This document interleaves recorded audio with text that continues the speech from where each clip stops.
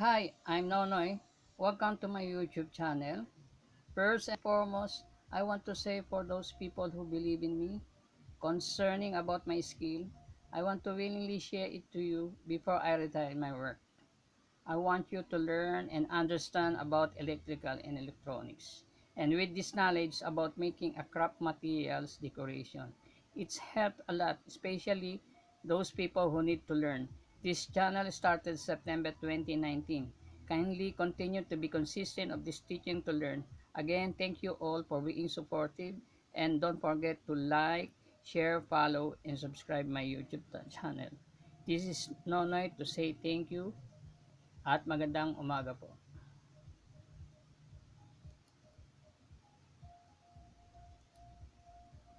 Please, again, don't forget to like, share, follow, comment, and subscribe my YouTube channel or search, watch and learn, nakita ko na. Always put on space, watch, space, and space, learn, underscore, nakita, space, ko, space na.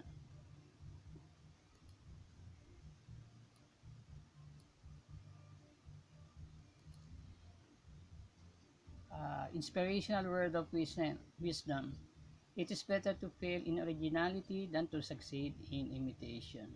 Again, this is Nonoy. Magandang umaga po. Today, our topic is all about electric sewing machine. I'm gonna teach you how to sew a zigzag pattern. So, we start na po.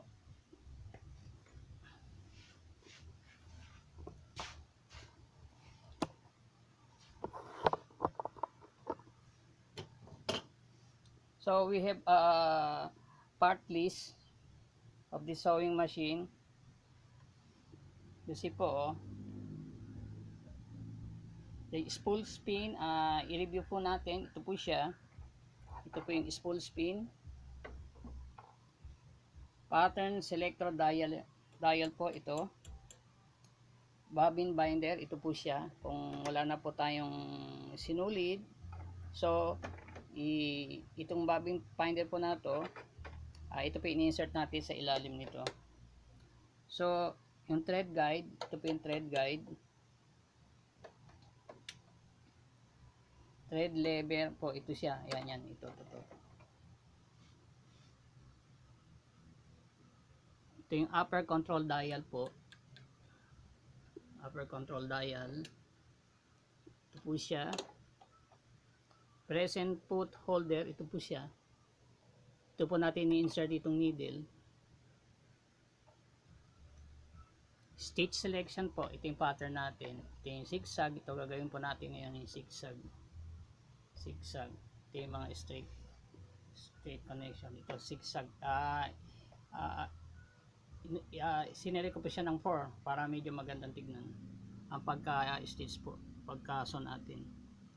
Ito yung hand wheel po natin, ito yung manual po natin, pero electric po siya. Switch. Ito po siya, switch. Ito yung plug going to line side. Reverse reinforcement po. Ito yung back and forward. So natin. Ito yung flat bed attachment bed natin. Pressure foot. Ito po yung pressure foot. Needle clamp. Ito po siya. Needle clamp. Ito po siya.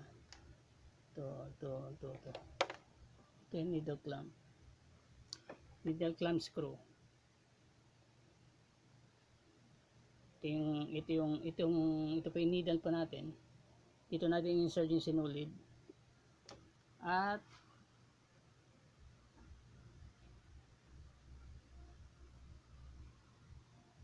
parts natin. So, ito na po yung parts natin. Ayan po. So, I hope na nakatulong itong mga parts ng electric sewing machines sa body niya. Karoon tayo ng idea how to know the main function and parts of this electric sewing machine. So, start na po tayo.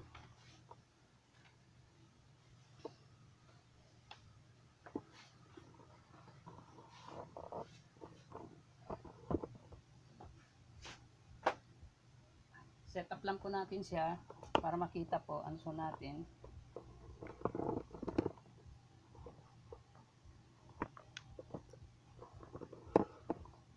So, i-on na po natin yung switch.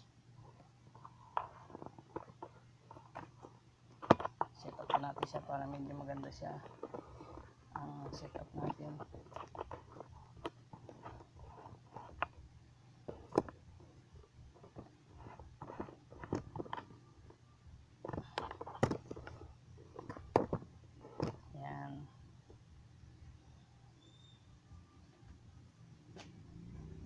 Zigzag po tayo. So, ito pang gamitin natin example. Pag ito pong cardboard pong ito, gagawin po natin siyang sample.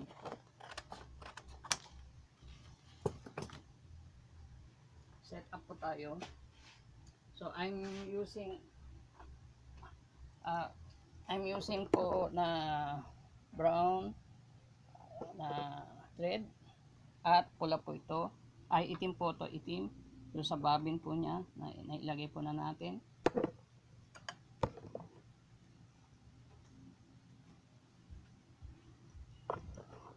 Yung part 1 po natin, dito po natin siya ilagay. Dito sa may ilalim po, ito yung bobbin. Ayan po siya, yung sa bobbin niya siya. Ayan po siya, ito po siya. So, in-insert na po natin yung sinulid dito. Kung part 1 po natin, kung paano siya ilagay. So, itong flat bed niya, i-close na po natin. So, sinet up ko po siya ng 4. Ito po siya, 4. Itong gagawin po natin. Ito, spare po natin to. Itong bobbin na thread. Kung maglalagay po tayo ng sinuli dito sa area na pong ito, i-replace po natin dito sa bobbin po sa ilalim, sa upper side, lower side. So, mag-start na po tayo.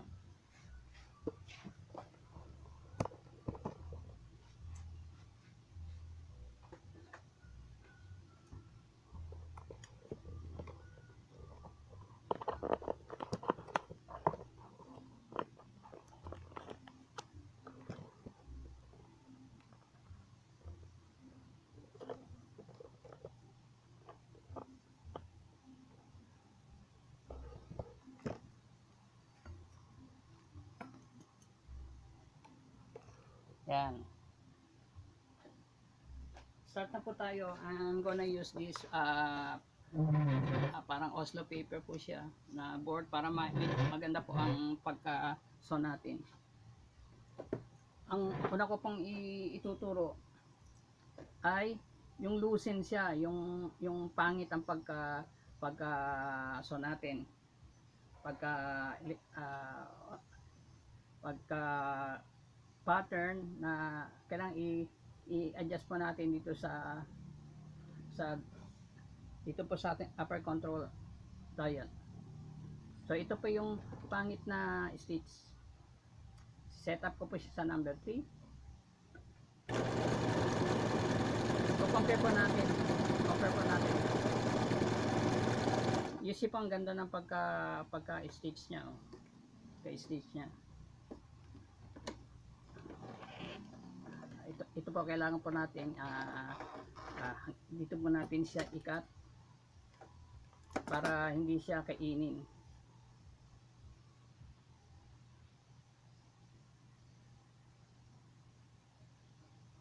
So ito po siya, ito yung sa upper niya, sa lower niya, lower side. Ito yung sa upper side po niya. So ayan po siya. Medyo pangit ang pagka maluwag. So kailangan mabatak siya. So maganda ang pagka-sew dito sa lower, sa bottom niya, sa lower. Dito sa upper side okay naman po. So mag-set up po tayo dito sa dial niya. Sa upper control tension ng dial niya. Gawin po natin siya number 5.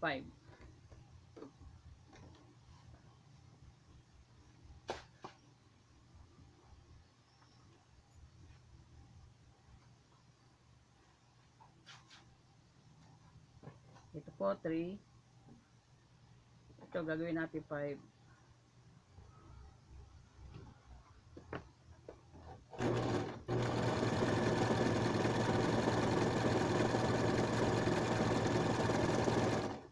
Oh. Tingnan natin kung maganda na po siya. Medyo gumaganda na po siya, oh, nababatak. I-compare mo dito sa number 3 na may loosen pa rin siya, oh. Ito nahatak na, nabatak na. Pero hindi pa masyado. So, itong number 5, mag-adjust po ulit tayo ng number 7. 7. So, push natin siyang number 7. Kung ano yung mas maganda.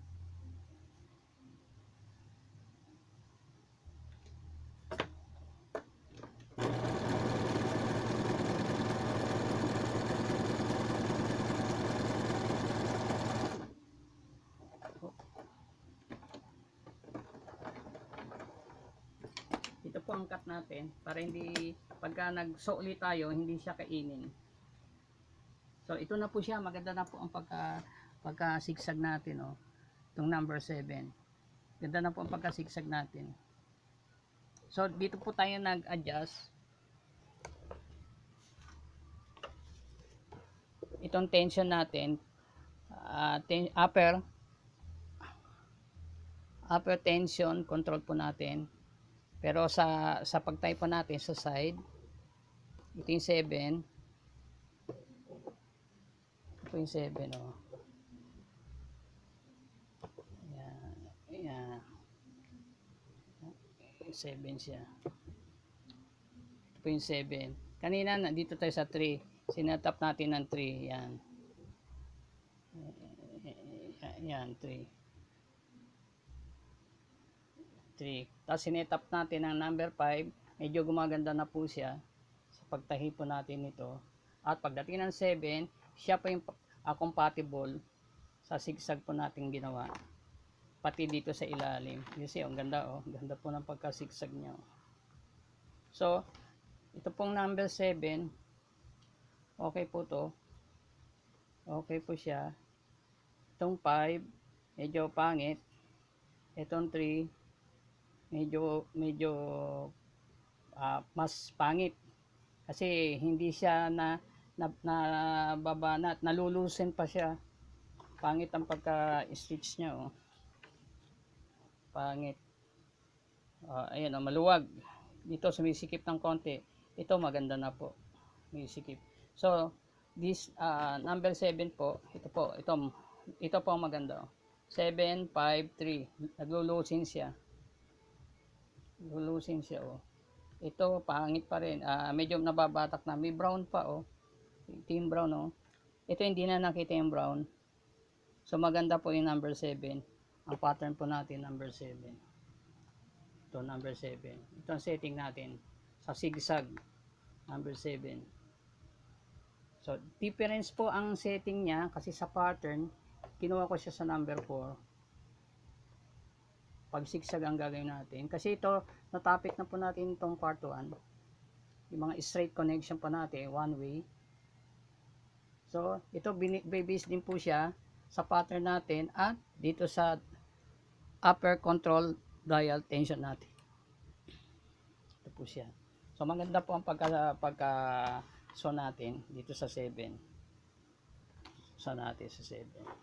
So, gawa tayo ng another stitch pa.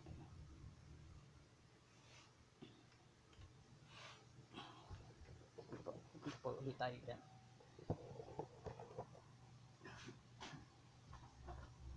Ano na po natin, familiarize na po tayo sa mga pagsoso natin. So itong ginamit natin kasi para klaro siya. Klaro po siya. Set up po natin 7.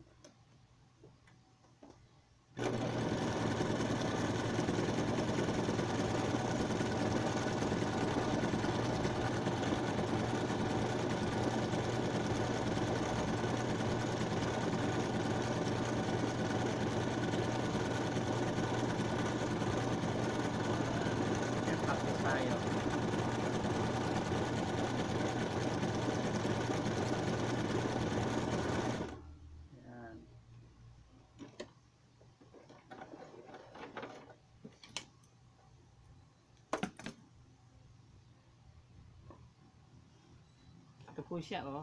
Nakapag-practice po tayo. Ang dami natin. Ito medyo pangit ito kasi boarding siya, pero maganda dito sa likod, maganda siya. Ulitin natin para maganda. Ito, gamihan po ulit tayo. Maraming tayong sample. Habaan natin.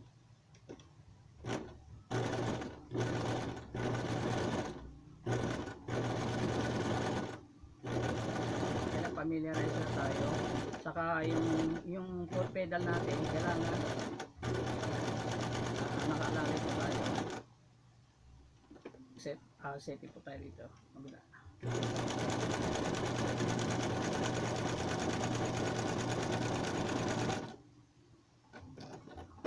Set up out. Ito tayo.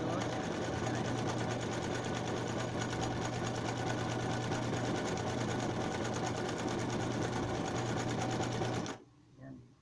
Ganyan lang pong gagawin natin para mapamiliar tayo sa foot. Ikot lang tayo. Puso natin.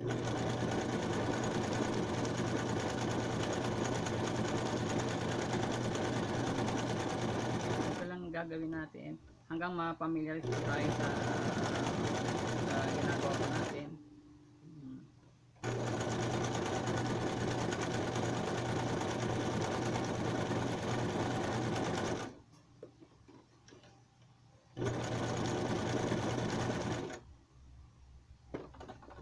Yan po.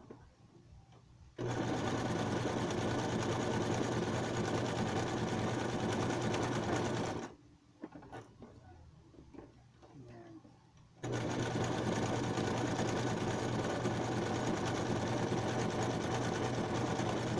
Yan. Ito na po siya.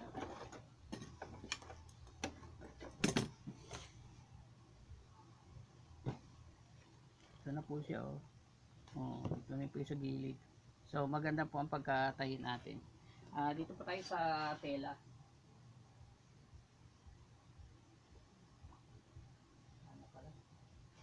Dito po tayo sa tela.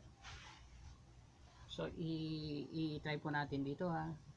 So natin kung maganda ang pagkatahi. Oop. Sabi. Putol po yung sinulid niya. Itong sinulid, ilalagay po rin natin.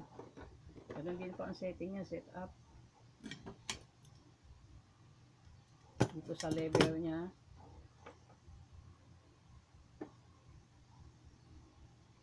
Connect natin siya. Pasok natin.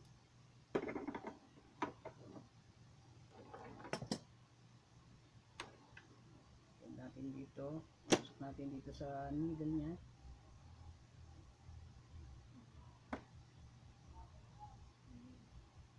Yan.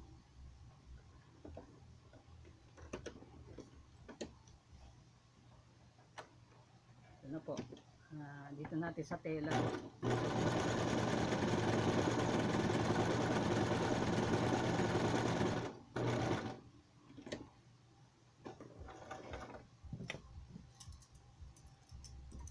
So,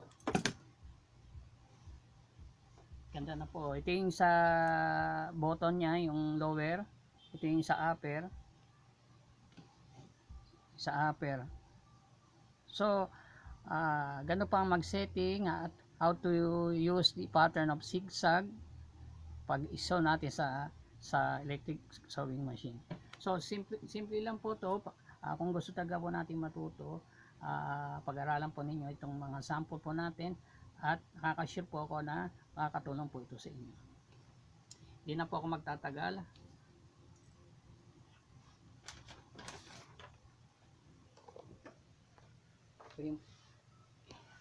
Ito po yung parts nya.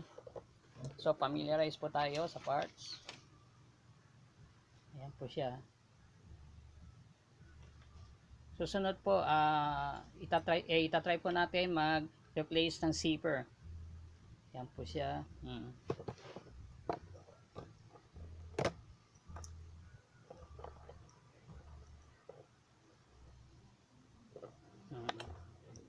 po siya.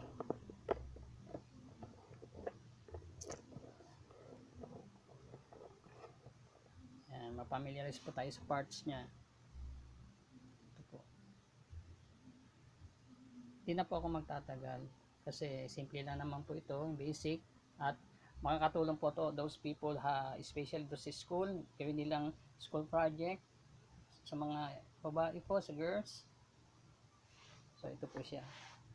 Yan po yung makina na ginagamit. Matagal na po to. So diyan po tayo natuto kasi ang kami po may mga knowledge din about sewing machine. So dito na po tayo. Inspirational word po natin.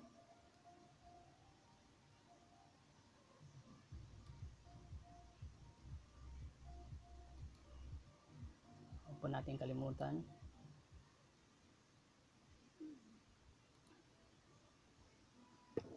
Don't forget to like, share, follow, comment, and subscribe my YouTube channel. Or search watch space and space learn underscore nakita ko na. Para po to sa inyo lahat. At sana nakatulong po ito about electric sewing machine. Again, this is Nonoy. Magandang gabi po. Magandang umaga po.